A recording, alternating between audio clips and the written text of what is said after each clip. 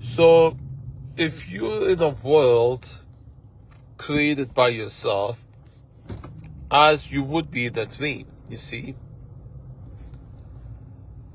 why would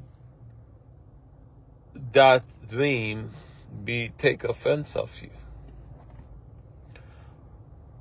It would, because if you wanted to be different, right? If you want to experience yourself as different, then there would have to be a discrepancy between what you are and what the world is.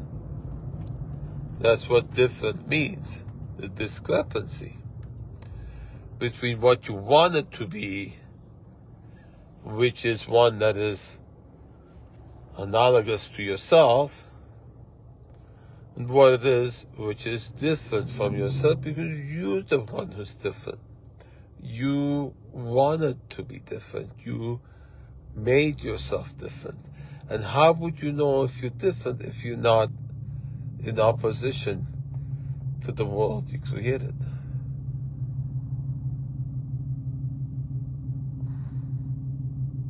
And this is what it feels like to be different.